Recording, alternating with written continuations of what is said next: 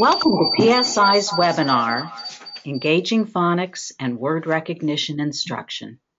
Hello, I'm Karen McKelvey, PSI's Director of Professional Development, and on behalf of all of us at PSI, we are pleased to host Dr. Brzezinski today for his third in a series of literacy instruction.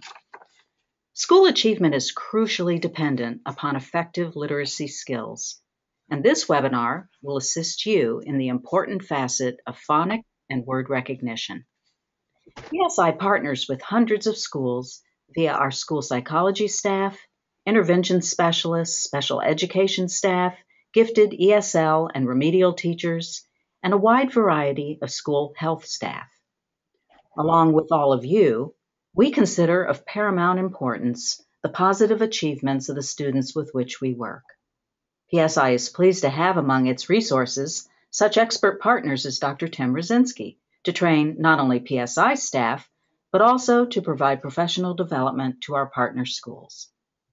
Dr. Brzezinski is a professor of literacy education at Kent State University.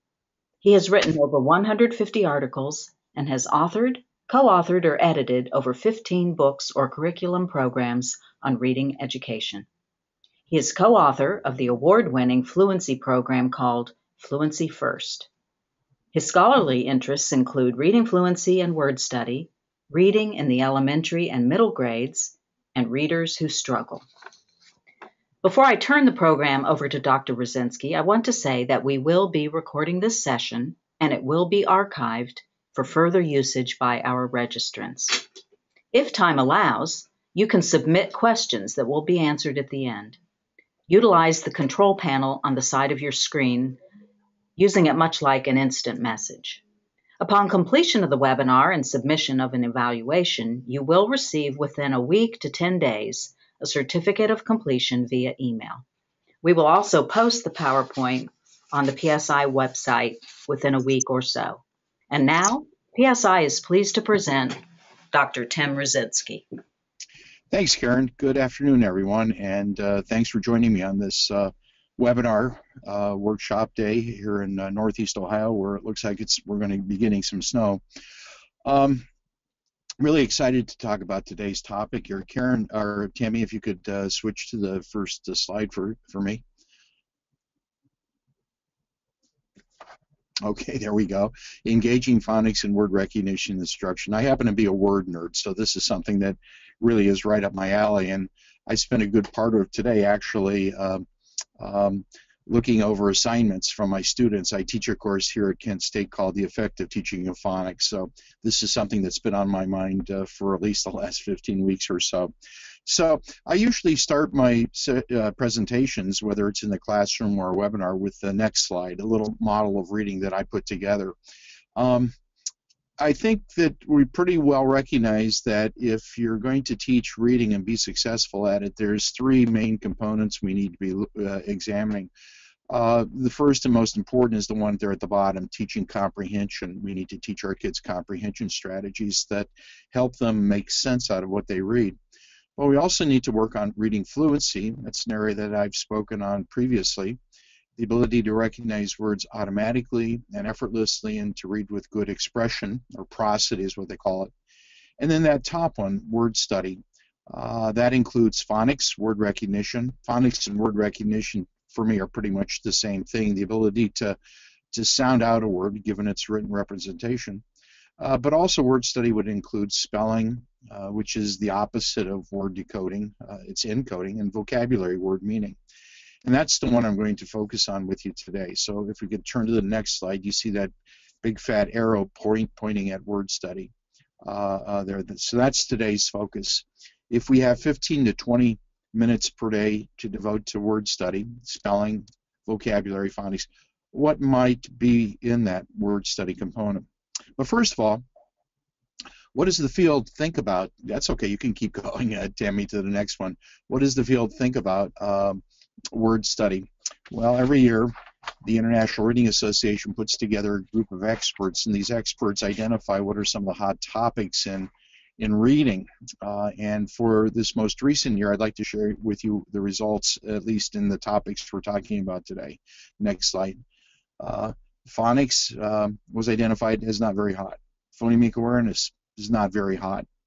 And even vocabulary, word meaning, at the very best was identified as a somewhat hot or a lukewarm topic. These are topics that are not considered in the field all that important, or at least all that relevant. And yet I think it's pretty obvious that a person's going to have difficulty in reading if they can't sound out the words, or even if they could sound out the words and they don't know what the words mean.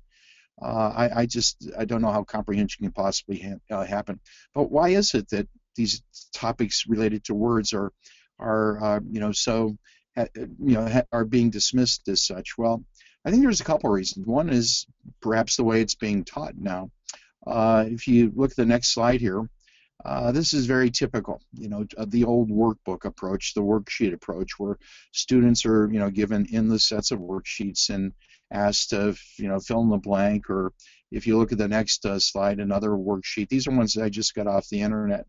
A little bit of this kind of stuff is okay, but when it becomes the primary source of instruction, I think where students' interest in words and phonics can easily be diminished.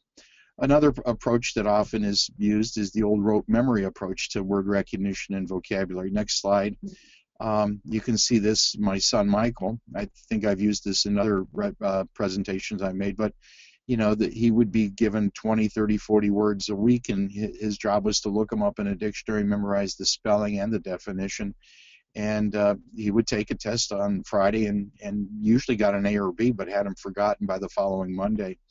We want kids to engage in lifelong love of words, and certainly this is not the way to do it. Not only is this list of words that my son had too many words, so it was about 50 or 60 a week. If you look at the next slide, you can see what those words look like: restive, reverie, roseate, rueful, sallow, sardonic. Folks, he was in 5th grade when he had this worksheet. And I'll be honest with you, I don't even know, unless the definition was there, I don't even know what half of those words would have meant. But, just because a word's hard doesn't mean it's worth teaching. That's for sure. It's well-meaning, these kinds of activities. I'm not going to put those down, but they're not terribly effective. So we're going to look at some ways today. I kind of I wrote a book called The Effective Reading or Essential Strategies for Word Study. And I'm going to share with you just a few of the ones I think are really important. Rather than these words that you're seeing here that are rarely used and rarely see, how about teaching kids more commonly used words? And so if we take a look at the next slide, one of my favorite approaches, next slide too, Tammy, is instant words or high frequency words. Edward Fry, great literacy scholar, several years ago identified the most common words that we use or encounter when we read. And if you want to find these, you can go to any search engine and type in Fry instant word list, and it'll give you these words there. But if you look, this is his first 100 words. If you look there, beginning in the top left-hand column, you see the words the, of, and. These are common words, and these are words you don't want to have to sound out. You want to be able to identify those words instantly and immediately. Let's take a look at the next slide here. Suppose here's some of these high-frequency words, and you were to check these with your students if they could read them, how well they could read them, say a 2nd or 3rd grade. And if you had students that could read them like this: van, first, water, ben, I would count every one of those as incorrect. What we want students to be is instantly recognize these words because you see them so often. They should be able to read them like this: than, first, water, been, called. Why? Because of that, seeing them so often. If you have to sound them out, you're going to have to use too much of your mental energy that should be devoted to comprehension rather than word recognition. I want to show you the power of these high-frequency words. Next slide, Tammy.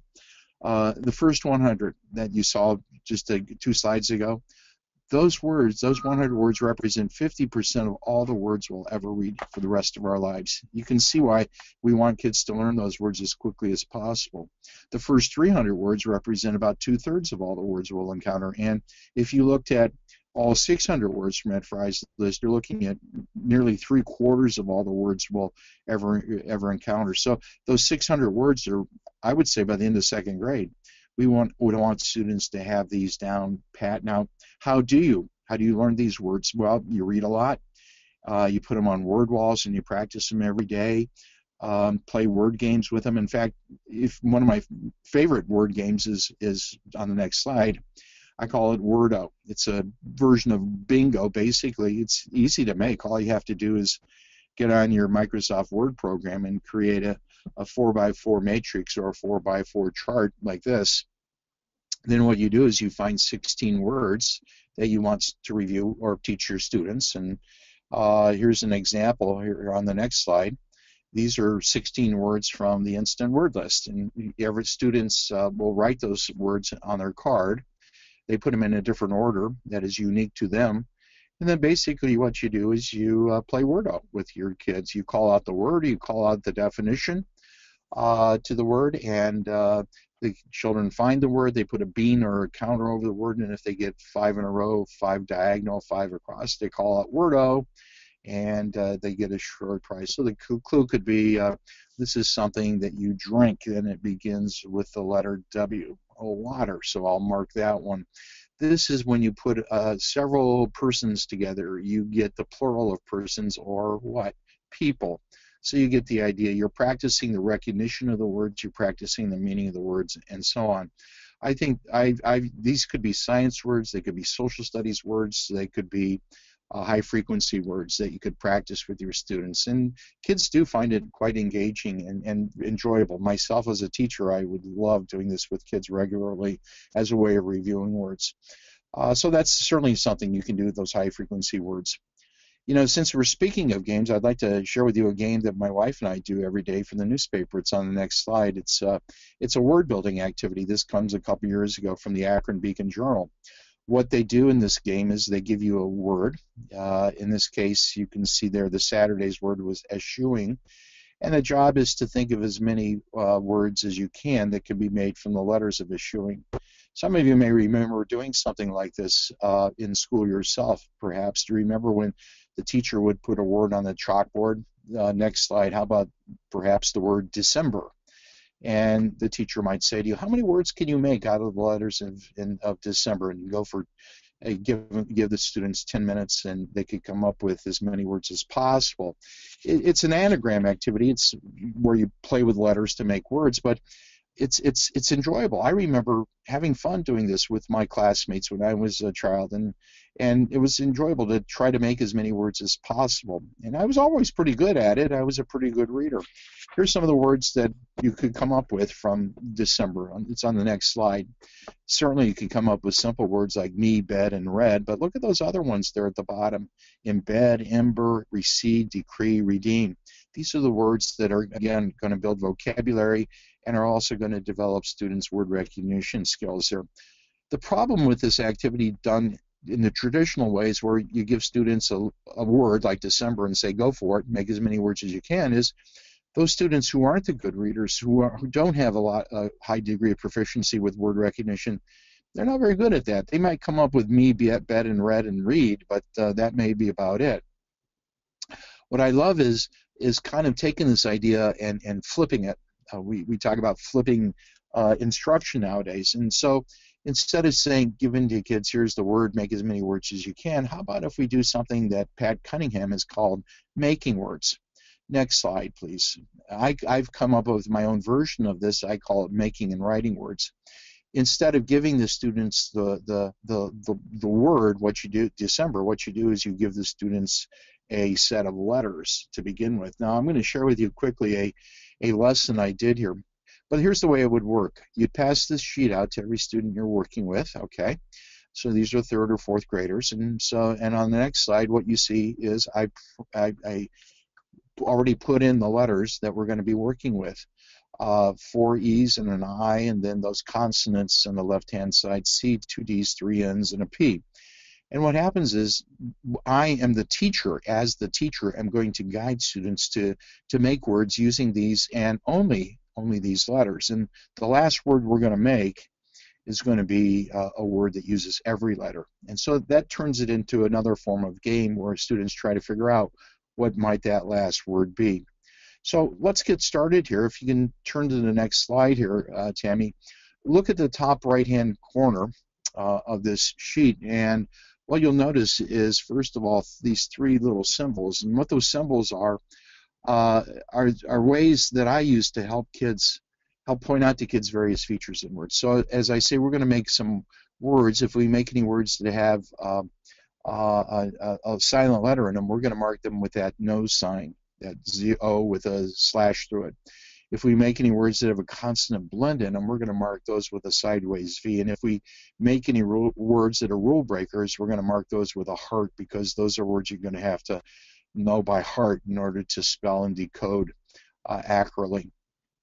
Now, if you look at box number 13 also, I've circled that, and that's going to be our last word. That's the last word that we'll use every letter. You'll notice I've also put X's, had the students put X's in boxes 14 and 15 because we're not going to use those boxes. So let's go, class. I've kind of pre-recorded this, so I'll show you how it goes here. Box number 1, what I'd like for you to do, if you remember in math last week, we studied this fancy number 3.14. It's a number that we use to measure the area and circumference of circles. It has a special Greek name to it. What's the word? 2 letters, 2 sounds, and of course the word is pi. So the children will write pi in that box number 1. And then what we do is we spell it out loud, and we say it, and we spell it. So pi, P-I, pi. All right.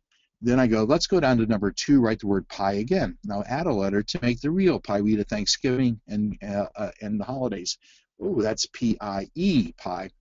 All right. Now, any symbol we should put there, and of course the E is not heard, so we put that that no sign underneath the E in box number 2. Number 3, now let's change the letter in pi and make something that happens to us at the end of our life. We die. Okay.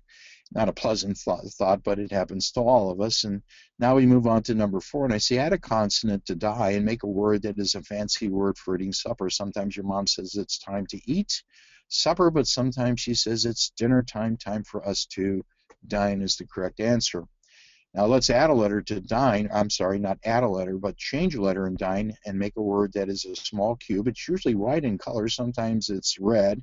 It's had dots on it. It's used in games of gambling and chance. What's the word? And of course, again, the word is dice there. Now it's interesting because on the word dice, some students might, without any other prompting, spell it D-I-S-C because they hear the S sound.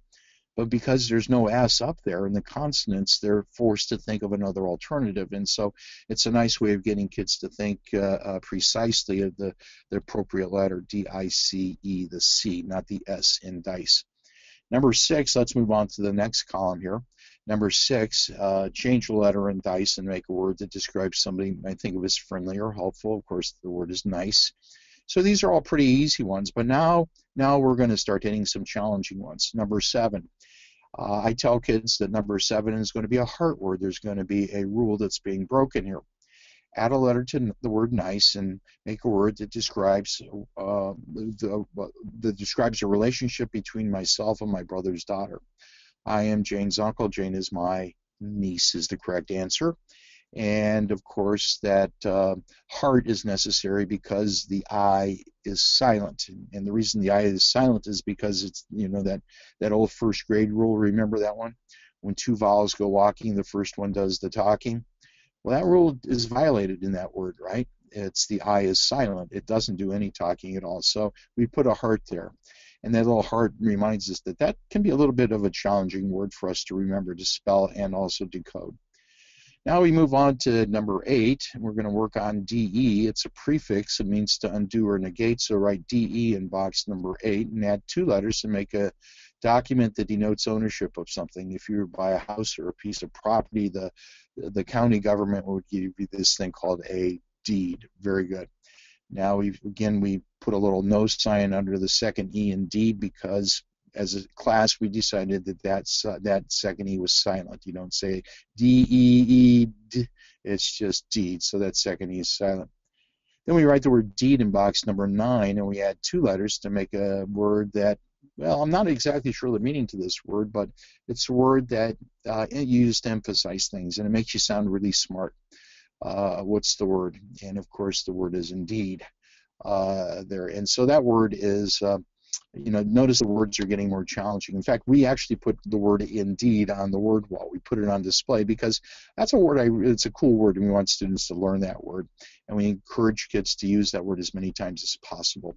I still remember a couple of years ago when we did this lesson, we had the next week and a half, every time a child opened his mouth, the word indeed came out. Hey, Mr. Rosinski, I have to go to the bathroom. Indeed, I really have to go.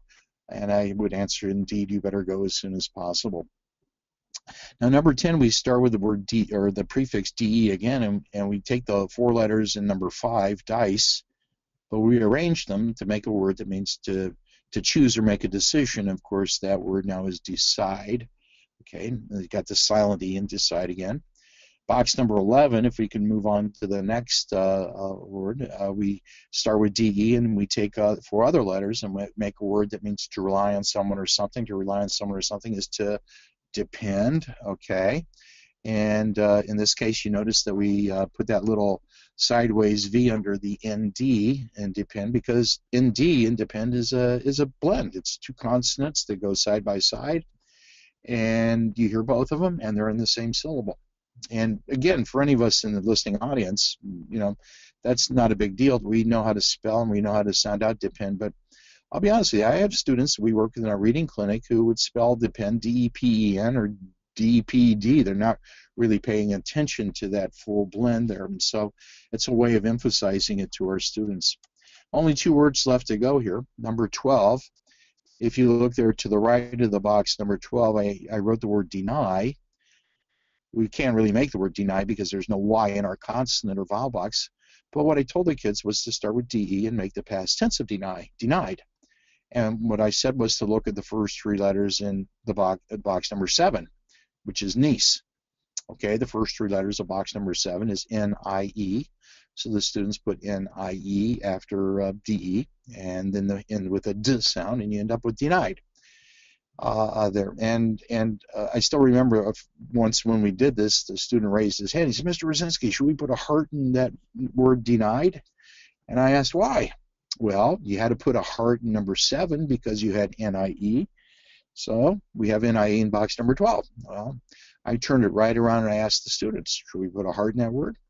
And of course, the answer was no. The answer is no because the rules work. I before E except after C, and 2 vowels go walking. The first one does do the talking, in this case denied. All right, so you can see how this is done. Now, the last word turns it into a game, and usually I don't give the students any clue as to what that last word is, except to say it uses every letter. But in this case, students usually get the word because we do this word on usually the day before the 4th of July. And that of course they are already prompted to know then that box number 13 contains the word, next slide please, independence, because of Independence Day. And so that's the way this activity works. You end with that last word. Instead of saying, class, I'm going to use the word independence, make as many words as you can, what we're doing is we're giving students the prompted. We're leading it through this instructionally as the teacher. So those children who are having difficulty with spelling and phonics are given the instruction and the support necessary to be successful at this. By the way, I'll mention to you that we made 13 words because, well, how many states or colonies declared their independence back in 1776? And of course there were 13, and we tried to name those, and that's usually the biggest challenge of all. But the key to the lesson is taking the last word, so it could be independence, but here in December it could be other last words. It could be Christmas, Hanukkah, Kwanzaa, solstice, winter solstice, whatever it might be. You think of all the words you can make out of the letters, and you put them in the order in which you want to teach them, and voila, there you go. You've got a lesson that I guarantee you will build phonics, spelling, vocabulary, and of course, I think a little bit of students love the words. I like to give you a little bit of a help here. Now, if you have a pencil or pen ready, I'm going to go to the next slide here, Tammy. And if you look at the top of the page there, you see this website, wordsmith.org/anagram. Write that website down if you got a second. If not, you can go back to this seminar or webinar when it gets posted on the PSI website. But go to that website if you have a chance later on today. And when you're there, what you need to do is click on where it says Advanced Setting. That'll be prompted, and just click on it. And then you'll be asked this question: show candidate word list only. Answer yes to that question. I have no idea what that means, but just say yes to it. And then what you do, you'll appear a text box. And in this text box, you type in your last word to be anagrammed. So in this case, it was independence. I typed in independence, and I like to show you what came out of that. Next slide, Tammy. 59 different words appeared there. Now, and the neat thing is they put them in order from the shortest to the longest. So, if all you wanted to do was work with words like pie and end and din and dip, listen, folks, I'm your guy. I could come up with those. But look at on the left-hand column, these longer words. Words like denied and decide and indeed and niece. And folks, I'm a pretty good reader. I'm a pretty good speller, but it still would take me 15, 20 minutes to come up with all those words. This website did it for me in about 30 seconds. So, what am I talking about? In 1 second. It does it for you. So it really is a nice resource for your students there. So that's a word building activity. I hope it makes sense to you guys, and I can give you some other resources. I'll pass them on to Karen, and she can pass them on to you as if you'd like to learn a little bit more about this. But let me share with you another word building activity that's one of my favorites here. Isabel Beck talks about it in her study with colleagues from the University of Pittsburgh called Focusing Attention on Decoding for Children with Poor Reading Skills, Design and Preliminary Test of the Word Building Intervention. There's that notion of word building again here. Let me show you what this little intervention looked like here. If you go to the next slide, look there at the top. There's 3 different lessons that students were given. These are younger children who are having difficulty with this, with spelling and word decoding. So the teacher would start with the word sat. The children would have these as letter tiles or on pieces of slips of paper, and the teacher would say, "Class, that word is sat." Now what we want to do is go from sat to sap. Where does the sound change? And of course the children would say, "Oh, the last sound changes." Okay, then take out the T and put in a P, and now you got sap, that gooey substance that comes out of trees in the springtime. Now what we want to do is take out the S in sap and replace it with a T. And what word do we get? And of course the word is tap. Now let's go from tap to the word top. Where does the sound change there in the middle? So take out the A and put in the O. That word means the opposite of bottom. And then, of course, we add a letter to make the word stop, the opposite of go, and on and on. So it's a little 5-minute or so exercise in which students make words done on a regular basis. And it's real simple. It's manipulative. And again, it has a game-like quality to it. Well, I'd like to share with you the results of the study that Dr. McCandless and Dr. Isabel Beck did and her colleagues using this intervention. It's on the next slide. This comes directly from their abstract of their research article. It says that relative to children assigned to a randomly assigned control group, kids who did more regular types of word recognition instruction, these kids in this intervention, I call it a word ladder intervention, demonstrated significantly greater improvements in standardized tests of phonological awareness, word decoding, and interestingly enough, even comprehension. When students can figure out the words, there's a greater likelihood that comprehension is going to result there. But isn't that interesting, a result like that? Well, I'm kind of good at this, I have to admit, and I kind of took this idea and I kind of turned it into my own version of this word building, which, as I mentioned to you earlier, I call it word ladders. And again, if you have a slip of paper, a little sheet of paper, I'd like to do this with you guys. You might want to write this down as we go through it and do it with your own children in the next week or so here. So here's what I would like for you guys to do. At the top of your sheet, write the word happy, okay? If you're happy and you know it, clap your hands, that sort of thing. Okay, now what we're going to do is I'm going to have you write these words down, and we're going to make a series of words. Okay, so you guys ready? Okay, take away 2 letters from happy and make a word that describes things that you add to your iPhone or to your computer. It's a clipped form of the word application. Take away 2 letters and you end up with, next slide, app. Very good. Now, rearrange the letters in app. Don't change them, just rearrange them and make a word. Is another word for father or dad. That might be, next slide, pap. Very good. Now change a letter in pap. Change the last letter and make a word that describes the foot of a dog or a bear. That would be a paw. Nicely done. Change a letter in paw. Let's change the vowel and make a word that if you go into a church or a house of worship, place of worship, the seats are sometimes given this special name, and that would be a pew. Okay, almost done here. Change the first letter in pew and make a word that describes the opposite of old is new. Okay, change one letter in new and make a word that describes when you go fishing. One way to catch a lot of fish is to use a net. Nicely done. And add a letter to net and make a word that means when something is tidy, we say it is neat. Nicely done. Notice that we went from the short E to the long E on that one. We discussed that. Okay, let's change the last letter in neat and make a word that means the opposite of far is near. Okay, and here's our last word.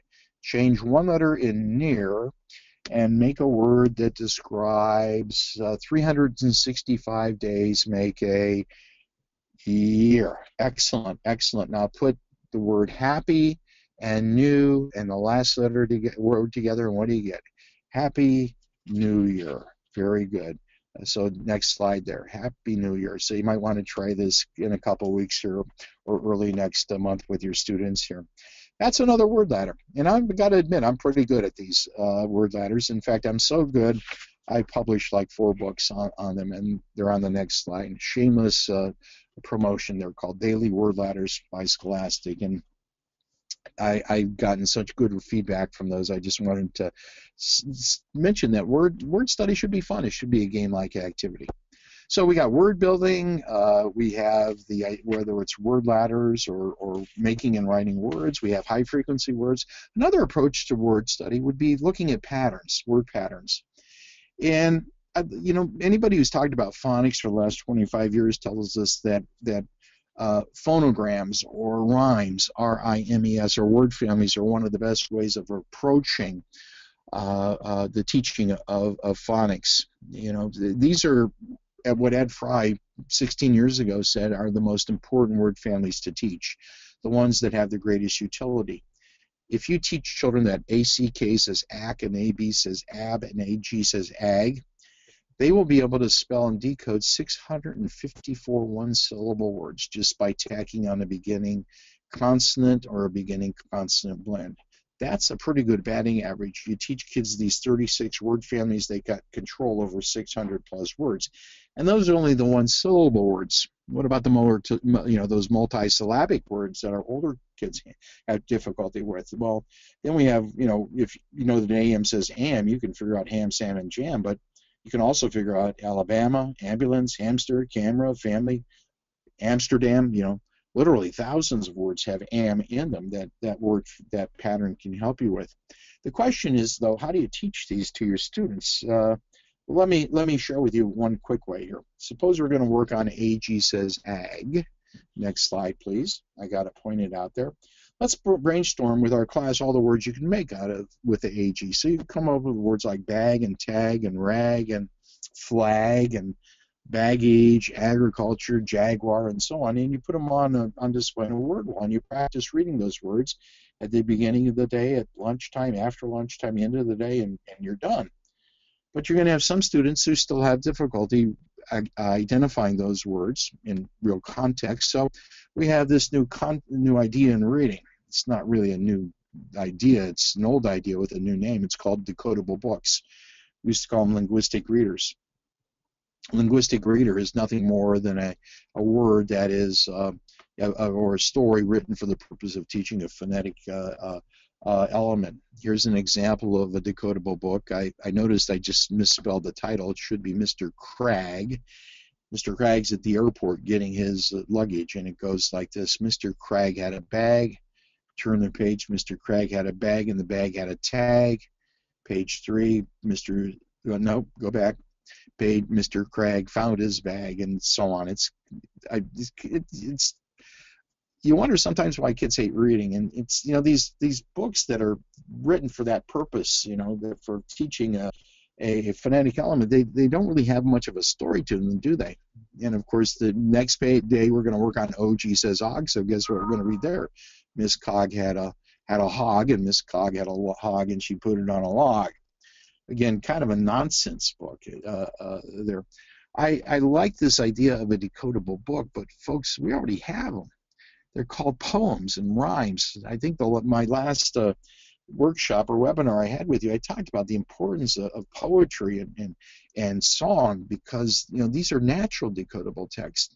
What I'd like for you to think about, if you happen to be a kindergarten, first, even second grade teacher, is to take all the poems you have available and organize them by word family. And then when it's time to teach AY says A, bring out, rain, rain, go away, come again another day, little Johnny wants to play, or IGHT, starlight, starbright, first star I see tonight, I wish I may, I wish I might have the wish I wish tonight. These are decodable texts also, but they're authentic and they're engaging, and children have lots of fun. In fact, after a while, children can start writing their own decodable texts or their own poetry. As Greg once did, he worked on AY says A, so he wrote about bikes. Bikes to ride all of the day, places to go so far away, sidewalks and paths, places to stray. Riding a bike, what a great way to play. Does Greg know that AY says A? Is he developing fluency by reading this text over and over again? Does he see himself as a poet? See, again, this is the word study that should be engaging and authentic for our kids. Now, we got another kind of pattern to work on also, and of course, if you turn to the next slide, I say, oops, I'm sorry, I kind of messed up here. Here's an example of these decodable texts here. Suppose you're working on, IS. You might bring in, sing this song, during the holidays. Sleigh bells ring, are you listening? In the lane, snow is glistening, a beautiful sight. We're happy tonight, walking in a winter wonderland. Go to the next slide, and look what we could be teaching with this. IST, as in list, wrist, mist, insist. EN, as in hen, pen, den, and win. IGHT, sight, right, tonight, might. Even work on that W sound, as in walking in a winter wonderland. There. Look at the power we could get out of one text or one poem or song that children would enjoy singing and would be tapped into the time of the year that we have right now. But as I was mentioning earlier, let's look at these other patterns. It's Greek to me is what I call it. The next slide, please. We have these other patterns that are English words that are derived from Latin and Greek. And so I'm going to say it's not Greek to me. It should be Greek and Latin to our students there. So next slide, because Latin is a big part of this as well. Do you know that 90% of our academic words in English are derived from Latin and Greek? 90%. Wow. Most of your multisyllabic words in English, that's where they come from, Latin and Greek. So I'd like to, there's a growing body of evidence, and the Common Core folks tell us this, that if you want to teach word knowledge, vocabulary, spelling, decoding, this is something we should be tapping into with our kids. Here's a quote that I found. I can't tell you exactly where it's from, but next slide. This is what a scholar wrote. He said, the next quantum leap in vocabulary instruction and learning will come when we make a systematic effort to make an effort to integrate Latin and Greek roots into our vocabulary and word study curriculum, beginning not in high school, but in the primary grades and moving all the way through the high school years. I've been working on this with my colleagues for several years now here at Kent State, and we've actually been writing some articles on this. Then the next one is one I'll be happy to share with you. I'll send it through Karen. Next slide. It's called Greek and Latin Roots, Keys to Building Latin and Greek Connection, Building Vocabulary Through Morphological Study. I like to show you how it might work here. The idea that if you teach one of these roots, it can help you with many many, many, many words here. Remember that making words activity that we just did earlier? Next slide. Remember we ended with the word independence? Well, what we're going to do is we're going to look at this P-E-N-D. I have it underlined in box number 13, pinned. That is a Latin root. And what it means is, next slide, weigh, hang, or attach. You see, the Romans would weigh things using those the kind of scale we would use in a science laboratory. You know, you had the fulcrum, the crossbar, and the two baskets, and those baskets hung on each side of the crossbar, and so those baskets were hung from. Hence the idea of hanging or attaching those baskets. So weigh, hang, or attach class whenever you see pin. And we talked to the students. We said, what does independence have to do with weigh, hang, or attach? And of course, that's when King George, when the signers of the Declaration said, we no longer want to be attached to the British Empire. We don't want to hang around with you anymore, King George. Knowing that, then what we did at the bottom of that sheet, then next slide here, you see those bottom boxes there where it says transfer words. What we did was we made a series of new words. Each had pinned in them. So we had words like pending. What does that mean? Something chronologically attached to what we're doing right now. What's pending? Well, we're going to have a little question and answer here in about 2 minutes here. How about append? When you append something to a document, you literally attach it to the document. Appendix, part of our colon attached to our colon. We don't know why it's there, what it does, just an attachment. Unless you don't have one, that's because you had appendicitis, in which case you have an appendectomy. Or appendage, about T4. What's that? A part of a body attached to the main part of our body. It's an appendage. How many appendages does an insect have? Pendant, T5, is a word only the girls knew, and of course it's a piece of jewelry that is hung from a necklace. Their pendulum sends us into Edgar Allan Poe, who wrote The Pit and the Pendulum. What's that? Students didn't know. I said, it's part of a grandfather clock. What part's that? And of course, it's the part that hangs down. When we got into the word suspend, that's when the principal says to misbehaving children, don't want you to see you hanging around the playground anymore. You are no longer attached to the student body. Of course, we also talk about light fixtures suspended from the ceiling. Suspenders, we all know what hangs from those, are pants. And then our last word is a pretty challenging one, compendium, a group of objects that hang together.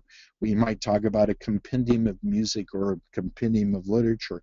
They all hang together. They share a common characteristic. In fact, we are a compendium of educators. We share a passion for teaching and passion for our kids. So you can see where, it's that batting average where you teach children one of these roots, and oh my gosh, it can help you with many, many, many words there.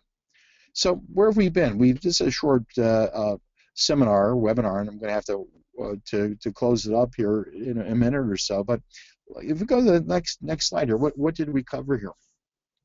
If you want to build a phonics and word recognition instruction program that really works, these are things I hope you'll consider. Put in a program for teaching high-frequency words, especially to our K1, 2, and 3 students, because these are so important that kids learn these words as quickly as possible. Think of word building games that we can involve our students, making words and writing words. Now, if we didn't talk about making words, but that's Patricia Cunningham's activity, and all you need to do is search making words on your internet, and it'll take you to a whole bunch of information that Pat Cunningham's written about it.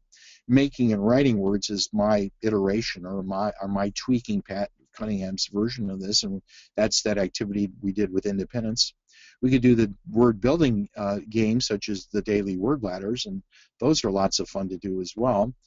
There we talked about the word patterns, the rhymes, the phonograms, and using poems and songs and other rhythmical text to reinforce those with their students. And then going to the next level of word patterns, these Latin and Greek roots here. If we begin to think of word recognition instruction and phonics instruction this way as activities that engage students, we're not only going to develop in our students knowledge of words, but I think even more important than that, we're going to develop in them a love of words, maybe turn them into word nerds, just like me and just like many of you out there. So if you're interested, I'm going to plug another book for myself. It's on the next slide there, Tammy. It's called Strategies for Word Study by Scholastic. It's a collection of about 25 or so of these word strategies. Several of them we talked about just now here. It gives you a little bit more detail on them, and it can easily be implemented in just about any classroom. So I'm going to close it off there and go to the next slide.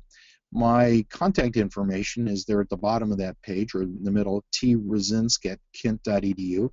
If any of you have any questions or follow-ups, please feel free to contact me. And I also have a website. It's right there at the bottom. It's www.timrozinski.com.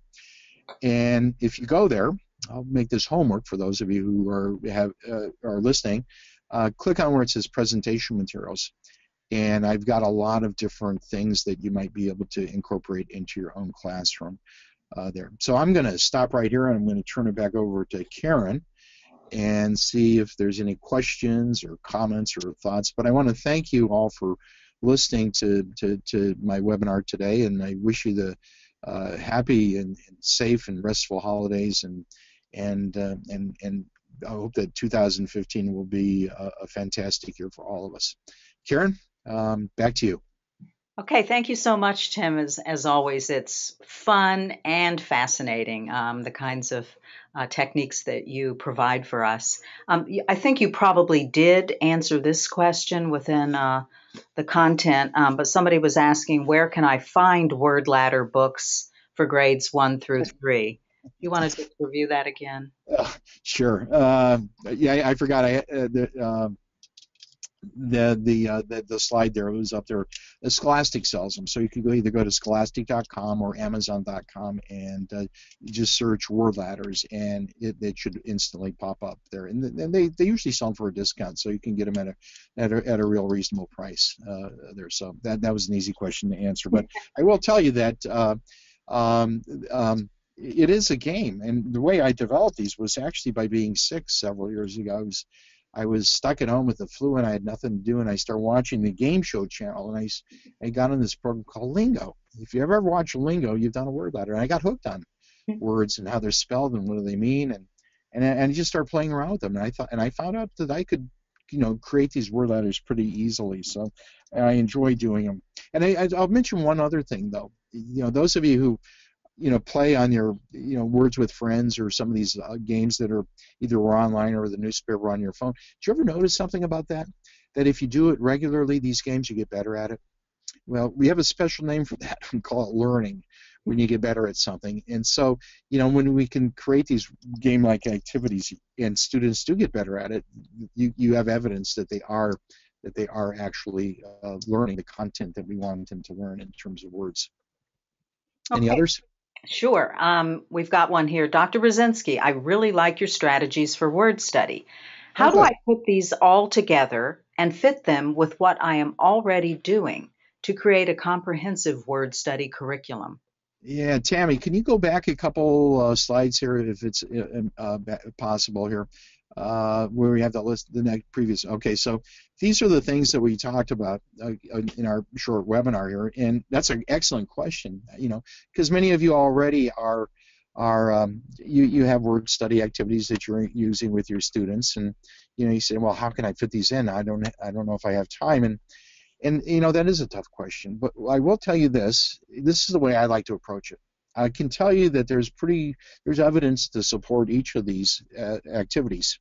And so we can call these, the scientific basis for teaching of words.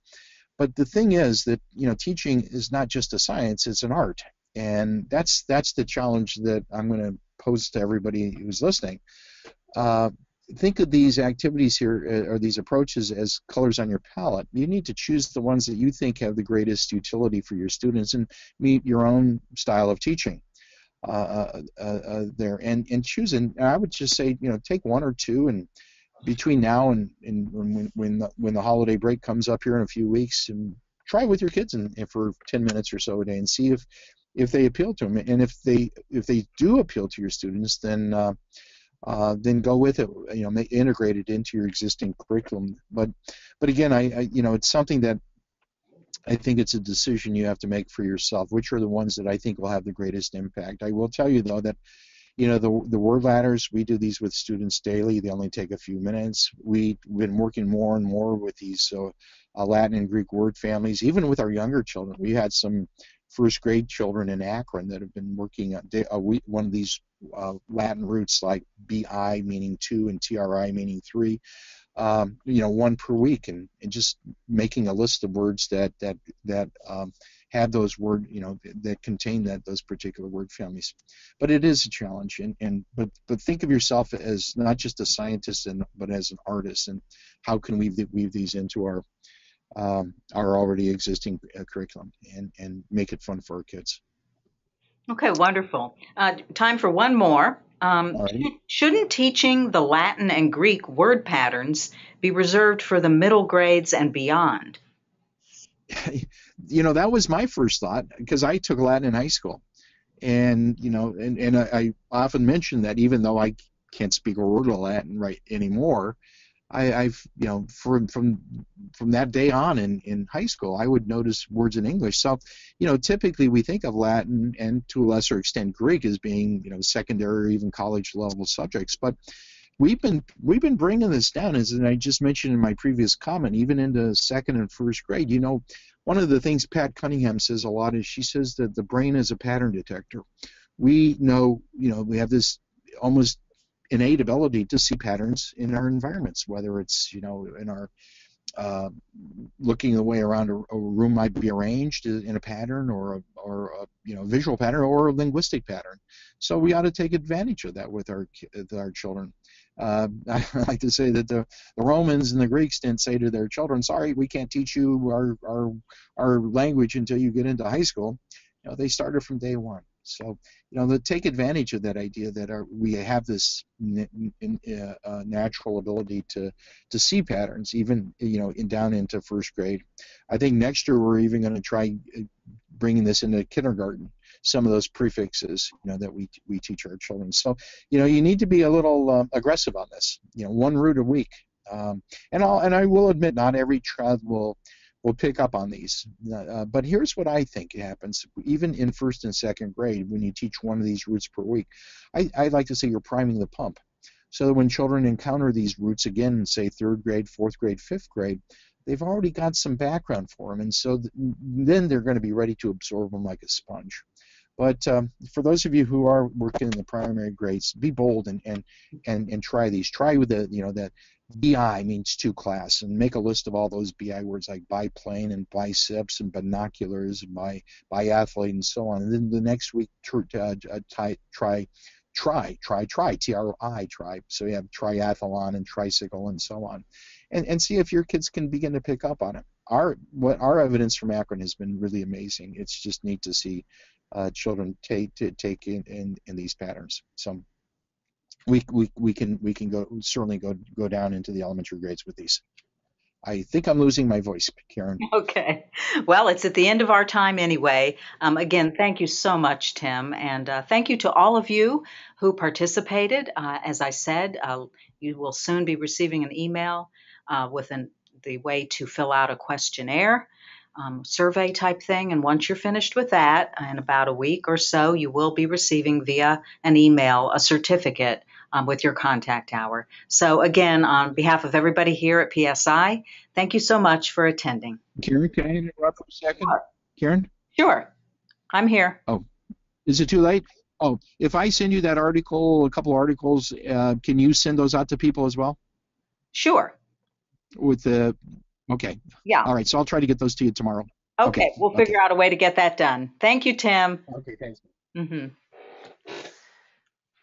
Thank you for attending this webinar. A copy of this webinar, if you were unable to listen to all of it, will be available